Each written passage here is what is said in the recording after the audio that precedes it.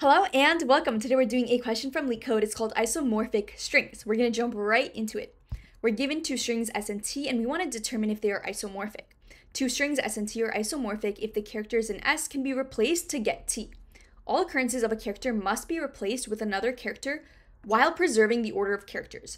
No two characters may map to the same character, but a character may map to itself.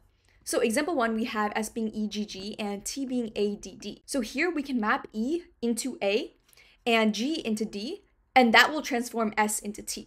And there have been no repeat mappings or cross mappings into D. And example 2, we have foo and we have bar. So here we're going to output false because while F can map to B and O can map to A, O here also has to map to R, and we can't have any duplicate mappings, right? O can't map to both A and R, so this is going to be false.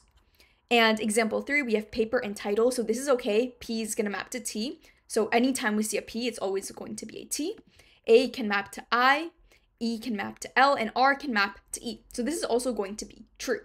And we know S and T are going to be valid ASCII characters, and they have the same exact length.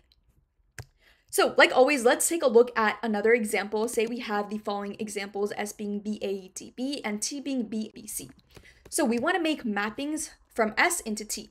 Right off the bat, this first character we want to convert into what we have in T. So we could have a mapping of B into B. We can have a character map to itself, so this is okay. Then we get to have A mapping to A. Then we get to D. D can't map to B. B has already been mapped. We already have B mapping to B. Or even if we had another letter, Z mapping to B, B is already taken care of, so we can't have another character mapping to it, right? No two characters may map to the same character. So we're gonna have to return false. Now say this wasn't the case, this was also B over here. Then once we get to this B is now mapping to C, so again, it's gonna break, right? We need to keep track of two things.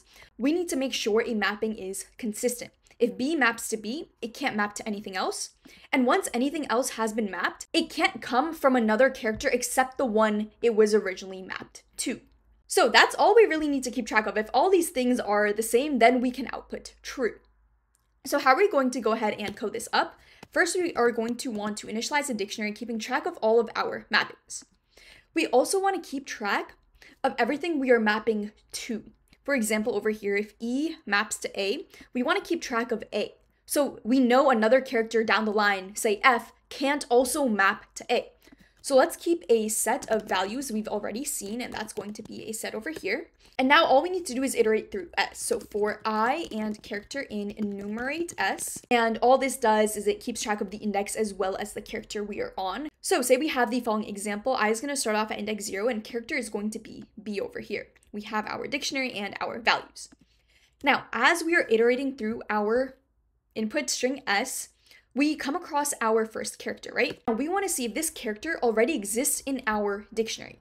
If it doesn't, we want to go ahead and add it in. So if character not in D, now actually before adding it in, we also want to make sure whatever we're trying to map it to hasn't already been seen. So we also need to make sure T of I is not in values. If it is, we're going to have to return false because that has already been mapped. It's already in values, but our own character hasn't been mapped. So if that's the case, we return false. So if T of I in values, we return false.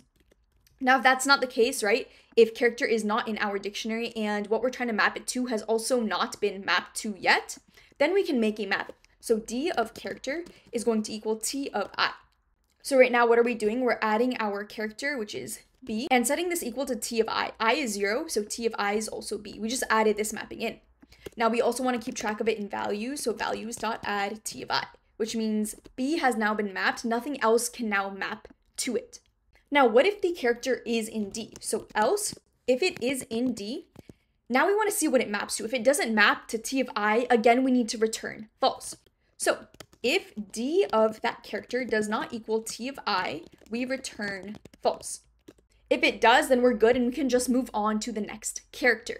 And if we go through every single character in S without returning false, then we know we have a valid mapping and we will return true.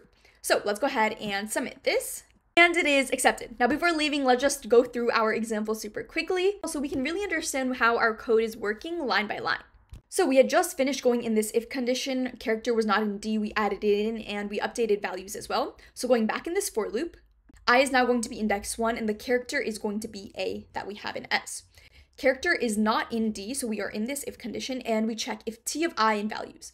T of I is A, it's not in value, so we're good to go. We can add in this pairing to D. So D of character, D of A is going to equal T of I, which is also A. And we want to add T of I to values. So we're adding A in here as well. Going back in this for loop, we have I now being index 2. The character is B. And now the character is in D, right? So we can't go in this if, we're in this else. We want to check what D of character equals. D of the character we're on, which is B, equals B.